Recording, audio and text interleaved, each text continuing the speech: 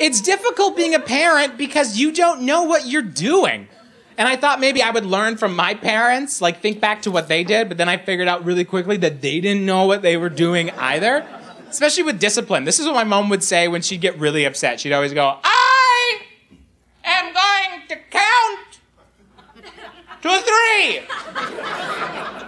3. You listen carefully, it's not even a threat. It's just a fact.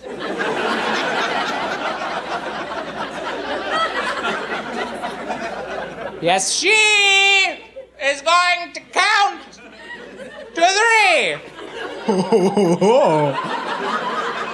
But it's terrifying when you're a child because you're sitting there going, well, what happens when she reaches 3? I don't know. And then you grow up and you realize, neither did she.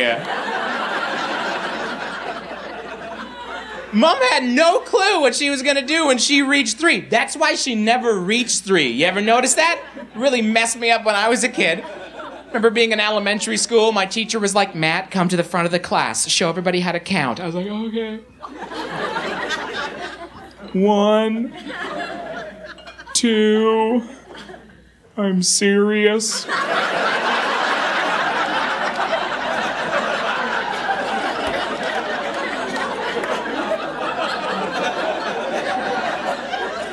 2.5. 2 3/4. Matthew, Stephen, John, Falk.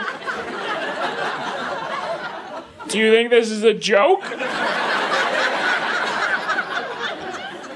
This is not a joke, young man.